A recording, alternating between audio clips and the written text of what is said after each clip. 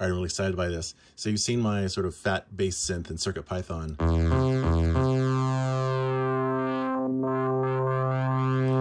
But now there's this.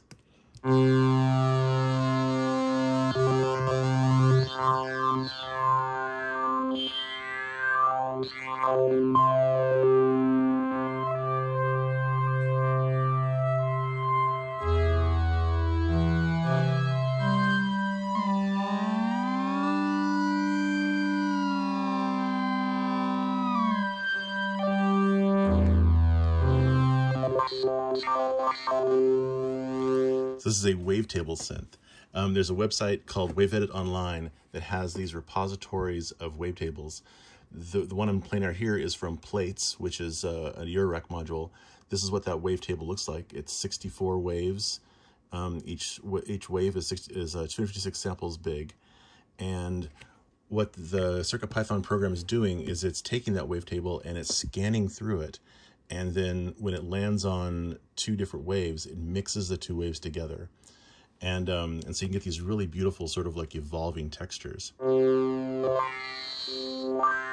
Sometimes not so beautiful, but still cool looking, cool sounding.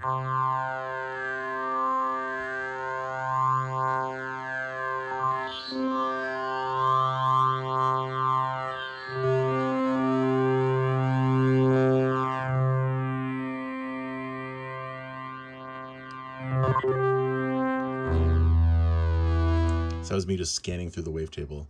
And then, of course, it's actually playing two oscillators, so we can detune one of them.